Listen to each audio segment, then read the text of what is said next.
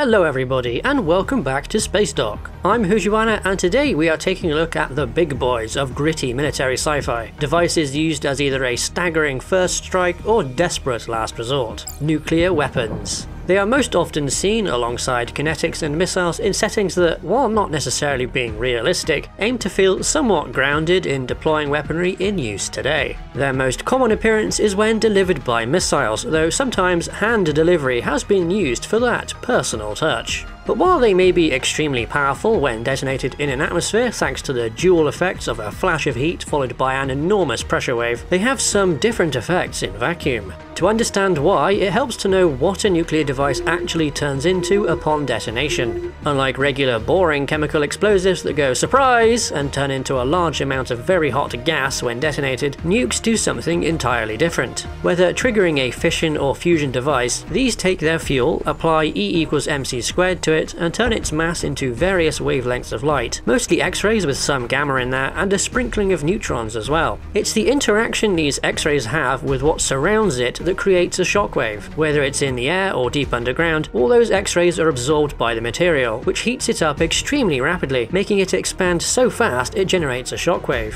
When there is no atmosphere, there's no material around to absorb the X-rays, which means no shockwave. In vacuum, the blast is now almost entirely made up of the various high-energy light waves, and those obey the inverse square law. This law determines the amount of energy that hits the surface of a sphere at distances from a source, and it drops off very rapidly. This dramatically reduces the range that nukes can deal material damage across in space, so your missile or courier had better get that warhead as close as they can. Let's say they left the package right on their doorstep. What happens? Firstly, we see a bright flash, so bring sunglasses. There's no fireball here because there's nothing to turn into a fireball, with the exception of the remains of the device itself, which very suddenly became plasma before promptly spreading out everywhere without doing very much. All that energy released by the weapon will have heated up the surface of our target, so much so that its outermost layer would have turned into a gas and followed the device's plasma off into the darkness. This near instantaneous vaporization of the target's outer skin causes shockwaves through the material, bouncing back and forth and spalling chunks off it from both sides, creating a glittering rain of glowing hot particles.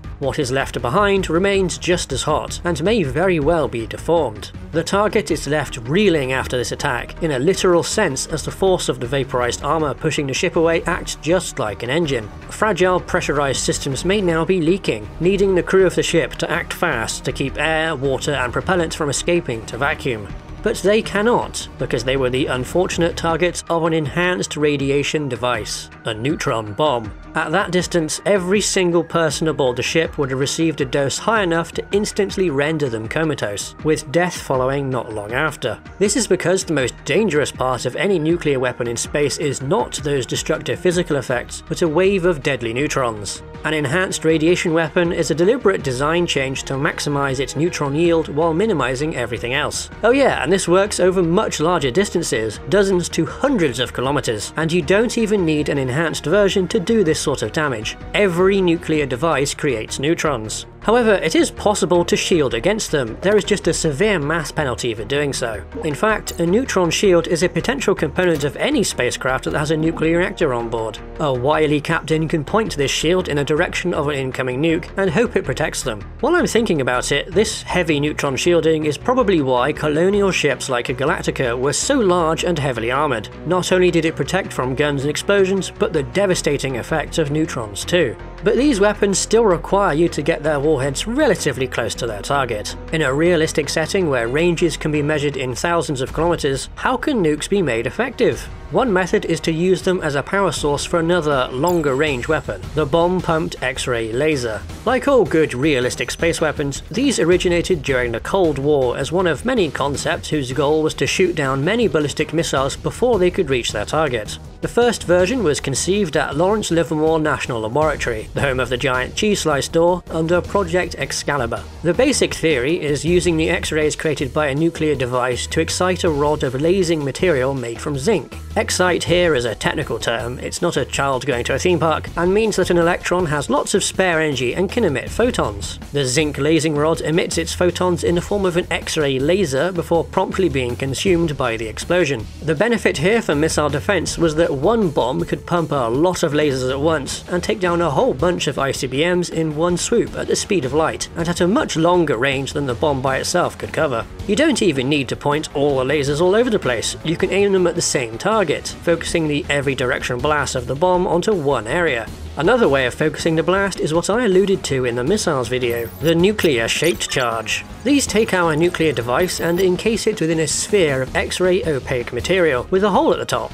As X-rays move at the speed of light, when the device is triggered, they all bounce around and find their way out of this hole before everything is turned into plasma by the blast, and find themselves striking a filler material. As with an explosion in atmosphere or underground, this material turns our X-rays into heat, which then hits another, denser material that gets both vaporized and propelled at high velocity. We have taken a spherical explosion and turned it into a hypervelocity cone of plasma. And what do we use this for? Well, it's for propulsion, of course. Our plasma strikes a big old shield on the bottom of a craft and pushes it forward. This is the fundamental principle behind the Orion drive. The whole Orion project and all its derivatives are beyond the scope of this video, so subscribe now for a future look at it, after Star Sector adds them so we can use it for cool footage. Naturally, this idea of directing a nuclear explosion was turned back into a weapon. Rather than optimizing the design for propulsion, it was modified to become even more focused, even higher velocity. It became a nuclear spear. It became the Cassava howitzer.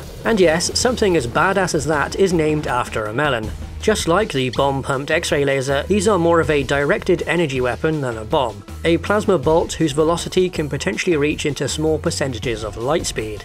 Despite this high velocity though, it's still going to have its range limited by the rate of spread of the plasma, but this range will be far greater than the effect the bomb alone can have. It's also possible to make a design deliberately less focused and shorter range, but used as a defensive weapon to completely obliterate incoming weapons fire across a wide volume of space. There are two other kinds of nuclear-shaped charge, both of which use the same fundamental concept that's been in use for anti-tank weapons and other purposes for many decades, adding a metallic liner to the business end of the shaped charge. Unlike the denser material that becomes a plasma on the Orion drive and Cassava howitzer, this liner is intended to remain as a solid object. The first kind uses a highly inverted cone of metal as its liner, making use of the Monroe effect that amplifies penetration when a hollow shape is made in an explosive. When detonated, the blast shapes and molds the liner into a jet of high-velocity metal, travelling much faster than the explosion that projected it. However, the jet continues to change shape as it moves, so its effective range is fairly short.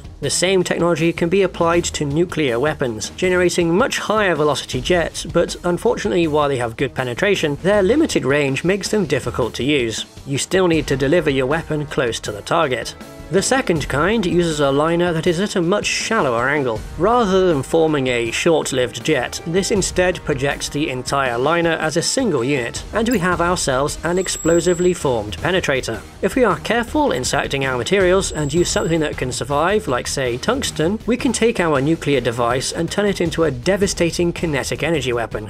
And these aren't limited to small projectiles either. A 1 kiloton warhead can yeet over 20 tons at 9 kilometers per second. Nothing is going to be able to stop that. The only hope you have of surviving such a hit is by avoiding it. But is 9,000 meters per second too slow for you? Lasers can go at the speed of light after all, so 9,000 isn't that impressive. If we introduce a gap in our shaped charge between the liner and the filler material that actually propels it, remember that? We can more efficiently capture the energy from the blast. With some other fiddling with our design, like reducing our liner's mass to only a few kilograms, we can use our 1 kiloton warhead to yeet a projectile at several hundred kilometers per second. Scale this up to bigger warheads and you can slap multiple tons of metal across huge stretches of space in the blink of an eye, which carry enough energy to crack a Battlestar in half.